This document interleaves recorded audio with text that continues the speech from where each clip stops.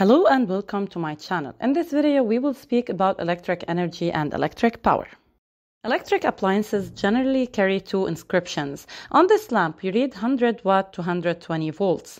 The 220 volt is the rated voltage of the lamp, where the rated voltage is the voltage needed by the lamp to function normally. What about the second inscription? The 100 watt represents the rated power of the lamp, where the rated power is the power consumed by the lamp during normal functioning. Note that Watt is the surname of the scientist James Watt, and it is the SI unit of electric power. From these two inscriptions, the rated power and the rated voltage, we can calculate the rated current I, using the formula P equal V times I, where P is the rated power, V is the rated voltage, and I is the rated current. To find the current I, we put I in amperes equals the power in watts over V in volts. The rated current is the current passing through the lamp during its normal functioning. But what is the power? The power is the energy per unit time. Let's put that in an equation, power equal energy over time, where power is expressed in watts, the energy in joules, and the time in seconds. Therefore, P equal E over T. Note that watt is equal joule per second.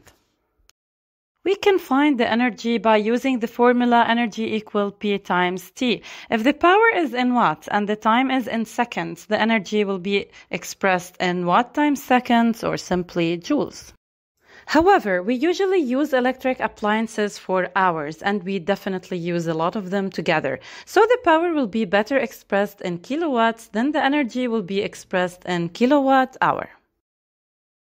Joule is the SI unit of energy, whereas the kilowatt hour is considered the commercial unit of energy. If we want to convert from kilowatt hour to joule or watt second, you multiply by 1000 as 1 kilowatt equals 1000 watts. And you multiply by 3600 because 1 hour equals 3600 seconds. In short, to convert from kilowatt hour to joule, multiply by 36 times 10 power 5 and vice versa. What's the Joules effect? The transformation of electric energy into heat energy is known as Joules effect. It's sometimes an advantage, like in radiators, where we aim to have the heat energy. Other times it's a disadvantage, like in electronics, where this energy is not useful. Finally, let's find the power lost in a resistor using the formula P equal V times I. According to Ohm's law, V equal IR. Inserting IR instead of V in the formula, we get P lost equal RI square, where I is the resistance of the resistor.